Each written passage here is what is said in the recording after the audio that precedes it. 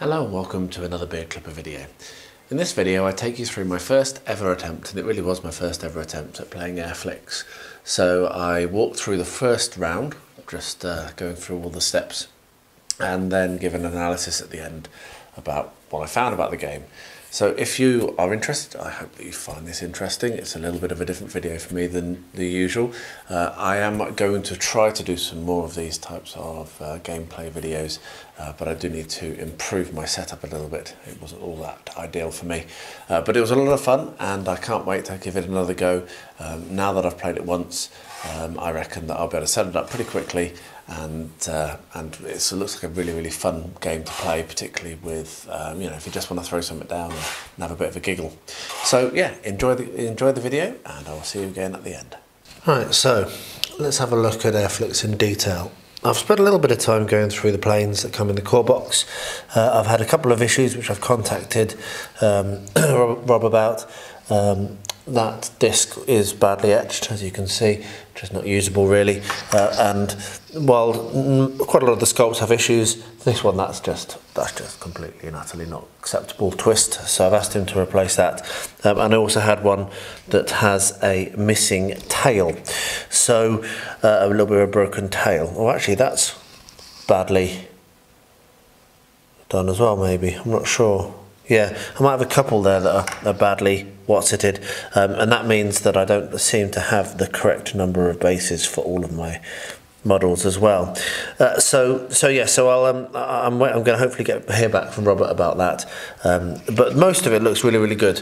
I'm not sitting here complaining. I'm just saying that there are some issues. So what I'm going to do now is get myself ready to play my first game, and I'm just going to do it solo. Just going to flick planes around and have a bit of a giggle and just see how it goes and see how it works. So all of these are the extra planes that I bought, what we have in here are all of the dials that are going to be used for the playing board. So what I'm now going to do is get these set up and see how easy that is. And I thought I'd just run the camera for a bit to show you how easy it is, or to talk through what it is I see. So there's lots and lots of little bits here you can see.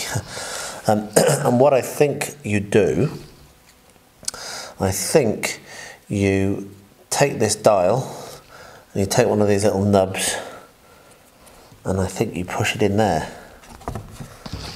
and I think you then take one of the backs and you join it up. There we are. So that then means that you can rotate your dial, but it does also mean that it tips a little bit forwards. Okay, so there's a fair bit of that to be done, so I won't run the camera for the whole of it. So I'll get two of these boards made up. You can see you've got allies and you've got axis. You've got different artwork. So I'll make one axis and one allies up, and then what we'll do is we'll set a board up and we'll set the mat out and we'll have a go. Right, so that's all done. Took a bit longer than I expected, and I've, as you can see, set out a board. Now my camera positioning is not ideal, unfortunately. It might have been better for me to do this over on the bigger table, but I'm all set up now and I don't want to have to change it. So what I've done is I've picked out that we're going to do the blitz mode, which is probably, well, the simplest mode is supremacy mode, but I wanted to make use of the bombers, which I set up over here, and have it so that the Axis was trying to bomb a airfield that's right on the coast, and the allies are trying to shoot them down. Just because that's the one that interested me the most when I was actually looking at this and bought it a long time ago. I do just want to say that I'd realised that I don't have misshapen or misprinted tokens, which I'd actually need to email Robert and tell him. They were for the Paul Bolton Defiant, I didn't realise, and I will go in on another video into detail. This is my learning game. I'll go into detail in another video and show more details of how you set this up and what you see and what have you. I do have quite badly miscast planes in places, and I'm going to need to paint them, and I need to talk to Rob about that, see if he's got any replacements he can send. But yeah, everything's worked out pretty well. So what we've got is at this end of the table, I have my allies. So I have picked up a 70-point game, which is a large game. I may not finish it all today, I may not finish it all in this video, but at least I'm going to show some of the flicking and some of the techniques and have a little bit of fun. So we have 3 Supermarine Spitfires, obviously. We have 2 Paul Bolton Defiants, obviously. And we have 1 P40 Warhawk. So that's what we have there. And then on the German side, coming in to attempt to bomb those nefarious Germans, we have a defensive screen of a BF-109 and a Focke-Wulf 190. And then the bombers, I have picked a Dornier Do 17, a Junkers Ju-88 and a Heinkel HE-111, just because why not? Now there's 6 planes on the British side, and there's 5 planes on the Axis side. That's 3 bombers and 2 fighters. The bombers are tougher, they've got a defense of 8, whereas the fighters all have a defense of 6 or whatever. Health points of 6. So the way that this works is that you start off in one of the first full hexes on the board. So in this case, the Axis will start somewhere along this line, this being the first full set of hexes on that side, and the Allies will start off somewhere in this side, this being the first full set of hexes. And I believe what you do is, if we were playing this and it wasn't a solo game that I'm playing, is that you flick a dice, and this is one really cool thing. There's this lovely metal dice, which is a bit dirty, might need a bit of a clean, and I might paint it up, but a lovely metal kind of like coin, which you flick to see who's going to place first. So let's do that. So the Allies get to place first. I believe what actually will happen is if you roll that dice, then the person that wins it can pick which side they want to play. If you're not doing this bombing mission, if you're doing like a bundle, then and there's not specific positions to start, then that would also allow you to kind of pick a side, and then the other person starts to deploy first. But what we'll say is we'll say that the Allies are have the first advantage, and what you do is you place one of your planes fully inside one of these hexes. So there we are, we have a P40 Warhawk that is on the board. So what I'm now going to do is I'm now going to place one of my bombers, and the aim of this game, this here, is to bomb these parts. Okay, and so if I can get over to this one, it's not protected. Well, it has flak around it here, but the flak is relatively distant. If you go over a flak point, then you take wounds. So yeah, you need to be aware of those flak points. So I'm going to place my DO-17 here. Yeah, right. So let's place another plane. And what I'll do is I will get these all put out, and then I'll come back when I've set everything up, and we'll start with the first turn. Right then, the pieces are set and they're moving. So what I've done is we have the bombers are coming in here in the centre, and they're flanked by their fighter escort, and I've placed the rest of my Allies over here in a straight line, just waiting to go. So turn 1, the aim is, as I say, for the Allies to shoot down these planes. So let's just say the aim. Victory: if the Axis planes manage to bomb 4 out of the 5 bombing locations, then the Axis forces win. If the Allies manage to destroy all Axis bombers before they can bomb the sites, the Allies win. There we are. And there is a barrage mode, which I'm not doing this time, but I can place, you can add this in, you can place barrage balloons, and if you fly into a barrage balloon, so I could put a barrage balloon here and here, for example, and that would make it much more difficult for the Axis to get into bomb my my airfield, which is what happened in real life, which is quite cool. But we're not going to put those in yet, but that's a nice little wrinkle to add. So the first player is going to flick, and as I placed first, I think that now that the axis is going to go first, and you can turn and you can flick. So the turn involves using the ranging sticks. Now we've got 2 ranging sticks, 1 each, which is good. And you can go on to they've got these little dotted lines. And just an example, what I could do is I could turn that like that, I believe, only to the centre. I don't think you can turn it past the centre. Until the centre line, yes. So based on the position of that flying straight forwards, this can only rotate a very small amount, and this is basically a quite realistic way of controlling the amount of manoeuvrability that these older planes had. They didn't like fly around the sky. Now the fighters are slightly more, I believe, slightly more able to manoeuvre, but they're still tough. So anyway, we're going to go for number 9. Number 9 is the DO17. So you can flick, you can touch anywhere in between the dotted lines on the back, because they can only fly forwards, and then you give it a flick. Ha ha, there we are. So that's flicked in, and as you can see, he's going to have a trouble getting to this bomb because he's not going to be able to turn around, and I'm not going to be able to flick him over there. So that's a bit of an issue for me there. Now, what we need to look at here is range, and also the fact that the camera's in the way. But never mind. So if I can get one of my planes to within to over here, then I'm going to be able to start to shoot this guy down. But the problem I've got is that he's got guns as well. And I believe that Mr. 9 can shoot forwards and back. Yes, he can. He can shoot in this, and he can also shoot behind. So what I really need to do for this is to attack him from the side, because then he won't be able to fire back at me. But obviously I do have the rest of these aeroplanes over here to contend with, which could cause me a problem. So what I'm going to do is I'm going to flick one of my Spitfires to come in, and I'm also aware that they could come past me, so I need to be aware of that.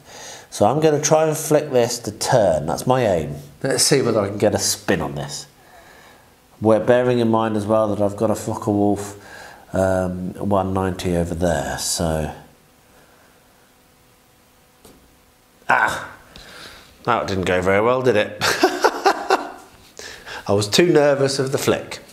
Right, so I'm now going to bring my next bomber in, and this one is going to be the Heinkel HE-111. Let's see how well of a flick I can get on this one.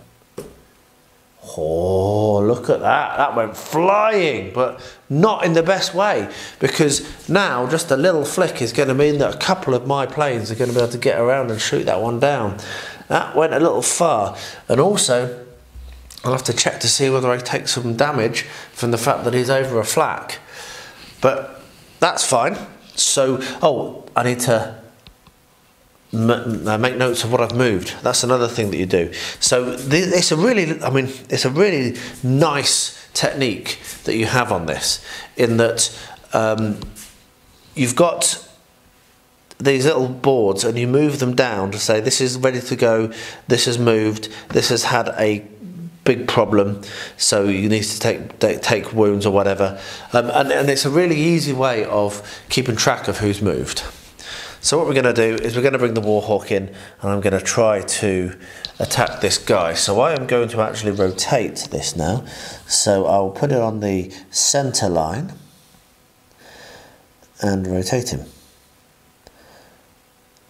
There we are. So you can rotate. He's much more manoeuvrable because he's got more space that you can rotate him. Then now I'm going to flick him to try to get across this cloud bank, because at the moment, because there's clouds there, I won't be able to shoot him. So I'm not going to be able to shoot him as well because I've still got a line that goes across, but I can get into him. However, So I need to move him. However, now Mr. 1 is going to come zooming in to try to defend his mate. Oh, crash! That was terrible! Right, I need to remember what happens with that. I will now do a little bit of research and find out. I will be right back. Okay, so that particularly klutzy example of flying means that pilot number 1 goes down and shows a major penalty, which is the other one, the little kind of exclamation mark, hand up. Okay, and we'll subtract two points. So he has 6, so he's just taken 2 points of damage because of that. So let's rotate the dial. There we are. So he's on 4 now. If a collision causes another plane or planes to be knocked off the map, which it didn't, the offending plane suffers a catastrophic penalty and is immediately moved from place. But it didn't knock it off the map.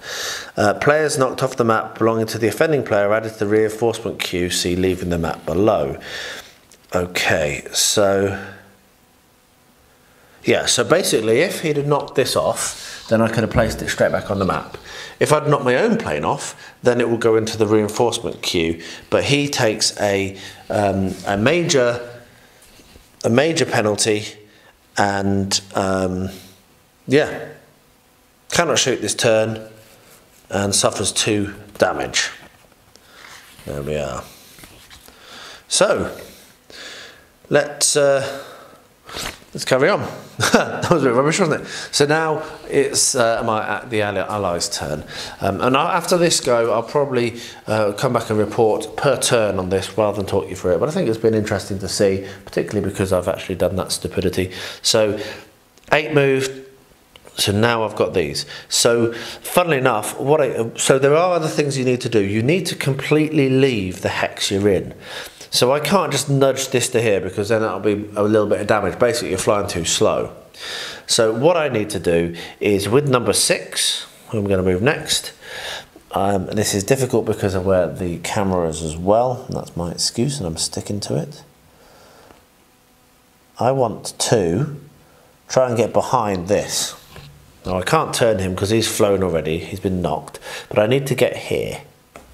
Oh, and I flew into him as well. So that's a catastrophic. And the idiots, this is a Paul Bolton. He can only shoot backwards. Yeah, I'm learning this game, as you can tell. So that was a bit stupid. He can't shoot anyone. Well, actually, he can shoot this guy in short range. Just can't shoot him. Anyway, there we are, and he flew into the guy. So you can see it's quite quick once you get used to the rules and once you get used to how things work. It's quite quick. We've got one more 190, we've got the JU-88. So I think the JU-88 is just going to come in and see what he can do up this centre bit. So he's actually going to rotate a bit. It doesn't rotate much, he hasn't got much movement.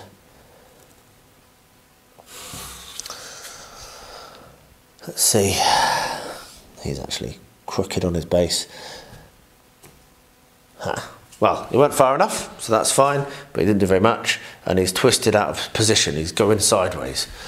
So we now have another couple of these planes, so let's go for the Spitfire, number 3.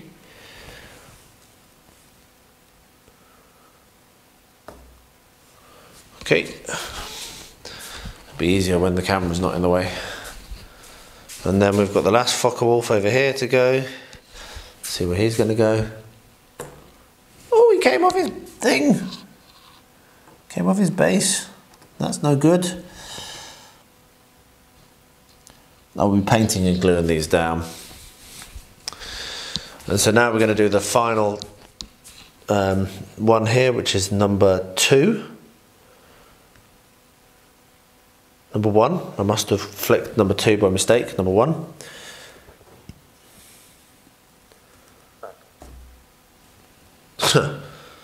And number 7. Don't forget, number 7 is a Paul Bolton Defiant. So we want to go quite a long way with him. So I want to rotate him a little bit. There we are. Good. Right, so that's the end of the move phase. So next, we'll bring the shooting phase. Right, so what we do now is we work out who's in range of whom, and then we roll some dice. So I've got my dice tray here, which I'll put where we can see what the results are. And what it suggests you do, because even if a model is reduced to 0 health points, it can still shoot, because it's simultaneous. So you don't remove things as you go, so it's a good idea to keep everything on the board and just kind of like measure out and see who might be in range. Now that one, very luckily, that Spitfire is not in range. However, that means that nothing is in range over here, which is a bit rubbish, but we are going to have some shooting over there. So it comes with, we come with quite a few dice, which I'll gather together now, and you get different dice based on range and based on position in the arc that you are, which is pretty cool as well. So let's have a look over here. So first of all, I have a Paul Bolton over here that is in short range of the HE111. Now the HE111 is in short range, and also it is from behind. So a shooting bonus, a plane attacking at short range and into the rear at the same time will achieve maximum bonus, adding both yellow and red bonus dice. So if we look at number 7, he gets 2 white dice as attack by standard. He is also in short range, so he gets a yellow, and he is also shooting from behind, so he gets a red. Having said that, don't forget that he's also in range and will be being hit from behind by return fire. But first of all, what we're going to do is we're going to roll and see how many strikes we get for my Paul Bolton.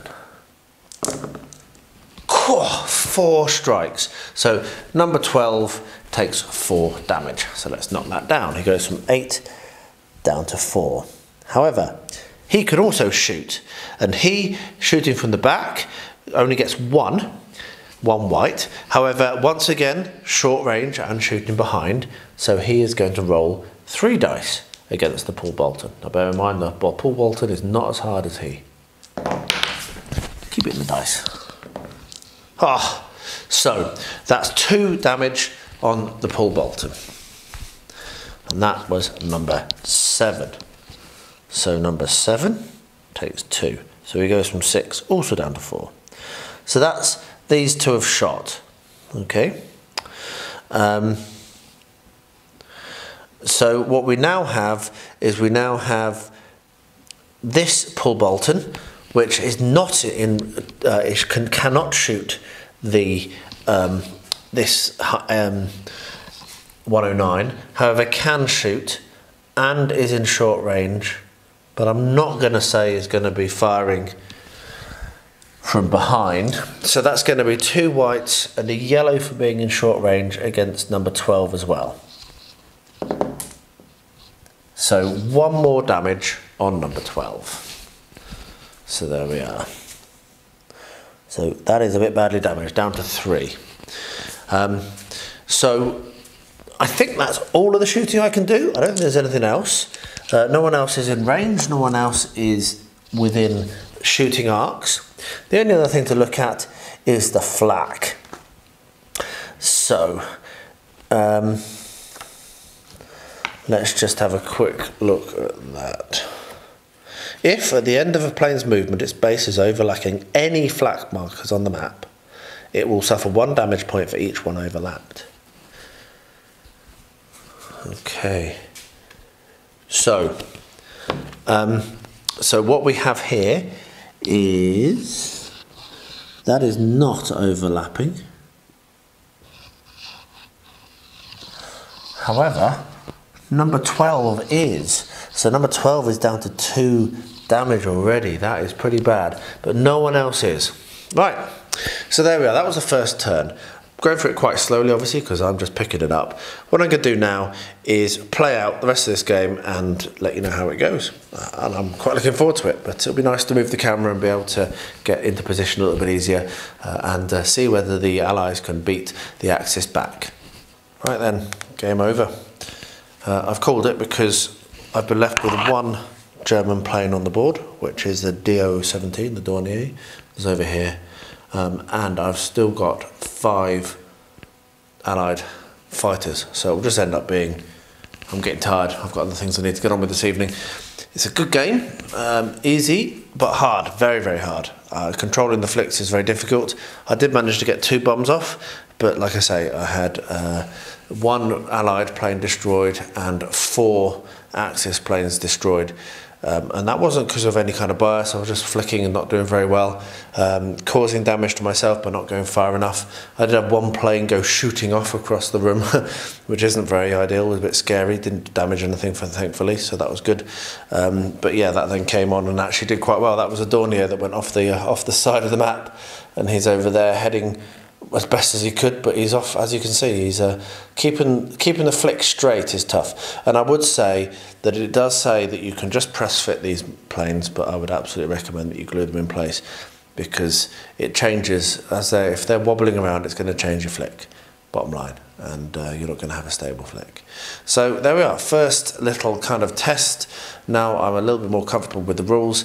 I think this game will definitely thrive with multiple players, because you can have a giggle, it's a laugh, and I would recommend that you don't play on tiles. So I'm not going to play in here again, because that was scary. But yeah, the Allies defended their airfield, so that can't be a bad thing.